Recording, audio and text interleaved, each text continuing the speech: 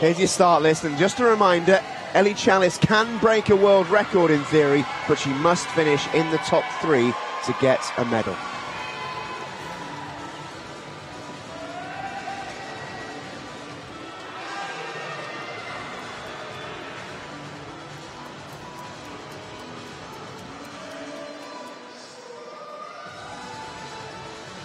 This pool really does have a magic quality to it, doesn't it? Absolutely. The medals have been coming from any lane, and I wouldn't rule it out here either.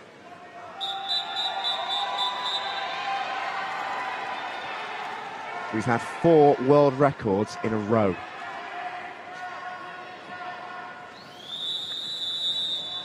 Have you ever seen anything like this?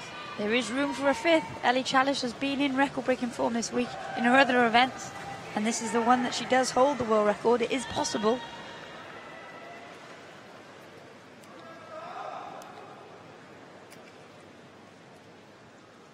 I think the famous roof might come off this place if Ellie Chalice does that.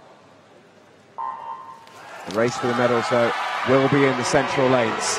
Leanne Smith off the blocks, always gets away well, but Maryna VERBOVA into her stroke smoothly, and she takes on the American.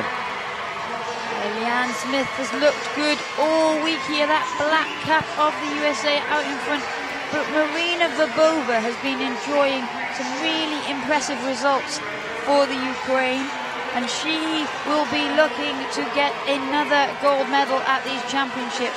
There is nothing to separate the two athletes at the moment. Slightly different strokes. Leanne Smith's got the longer puller at the front. Maryna VERBOVA a shorter style, but it is Leanne Smith here who is now starting to pull away and get the advantage as we come into the closing stages. In they go towards the wall then, and it will be the American Leanne Smith, 57.24, another America's record. She wins the gold, VERBOVA with the silver, and Ellie Chalice over on the far side finishes. It's a championship record. She misses her world record time by 0.4 of a second. Leanne Smith then is a world champion once again here in London, having won the medley earlier on this week. Gold medal in American record time, 57.24. Maryna VERBOVA picking up silver, and bronze going to Patricia VALLE of Mexico.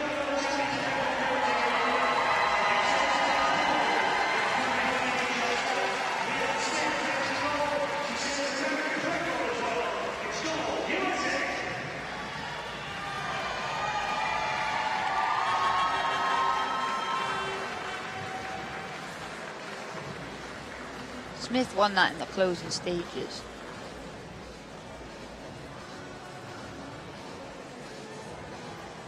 Just took it away, didn't she, in that final 15 metres. VERBOVA was right up there, but Smith just had that extra strength to take her through.